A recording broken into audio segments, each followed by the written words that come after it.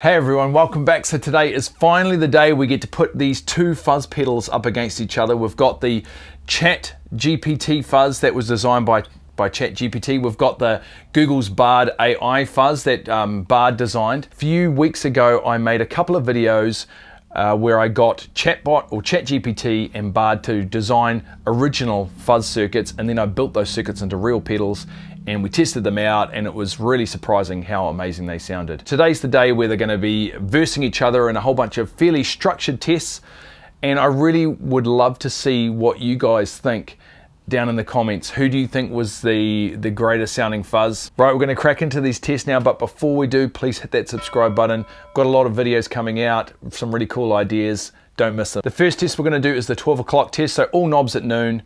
Let's have a listen. We're going to be doing the chatbot fuzz first, followed by Google's Bard AI fuzz.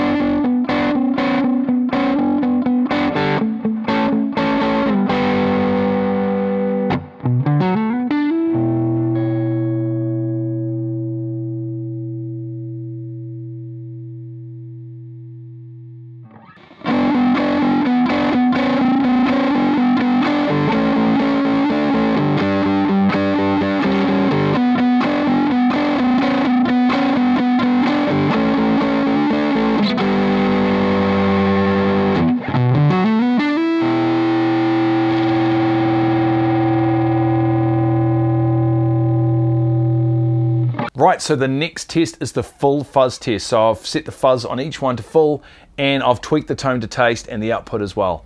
Let's have a listen.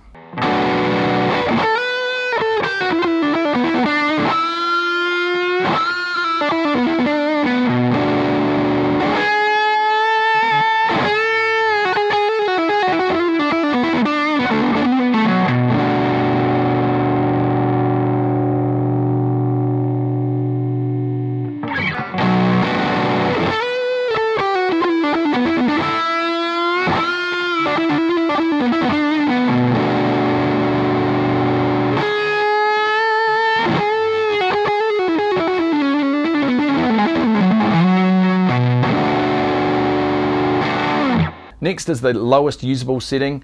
I've dialed the fuzz right down as low as we can, sort of tweak the tone again and the output just to get a sort of a balanced output level.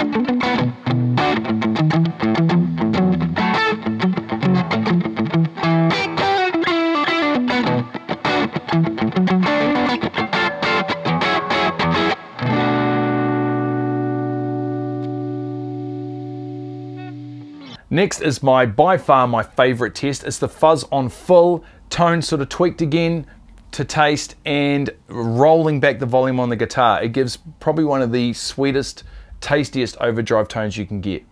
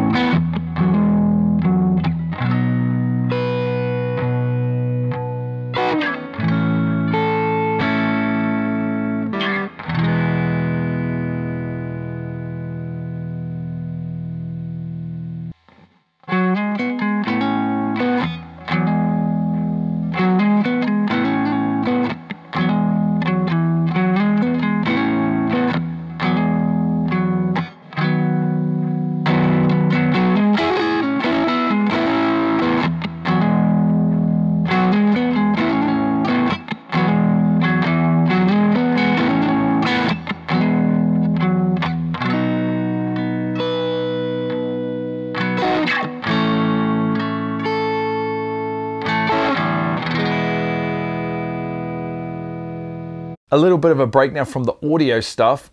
I am now going to put these through my little handheld oscilloscope and going to test the output level of each fuzz. So running a just under 0.5 volt into each pedal, and then we're going to be measuring the output.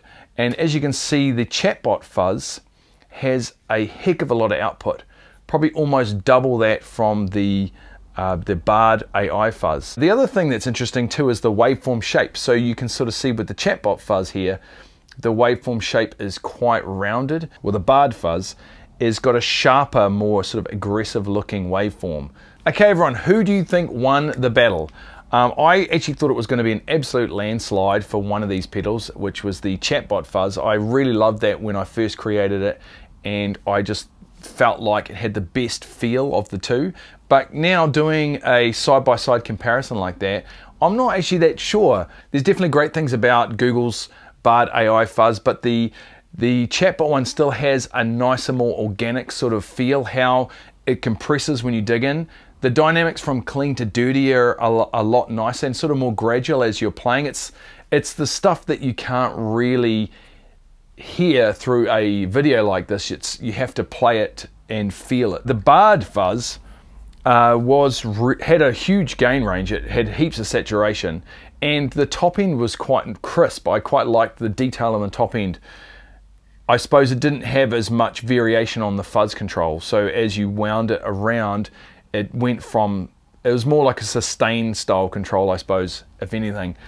As you wound it around, it went from sort of fairly fuzzy to like pretty full-on levels of fuzz. But yeah, great fuzz though, absolutely great fuzz. I really underestimated this one for sure. So if I take everything into account, the design aspect of them, working with Bard and working with ChatGPT, my favorite overall would definitely be the chatbot fuzz. ChatGPT was so much nicer and easier to work with than Bard. That was just hard work working with this guy. And the fuzz overall just has a nicer feel. It's it's a little bit warmer and sort of more natural, I suppose. But it's really, really close for me personally. But I'd love to see what you think down in the comments. As always, please subscribe. Got some cool stuff coming up, and we'll catch you on the next video.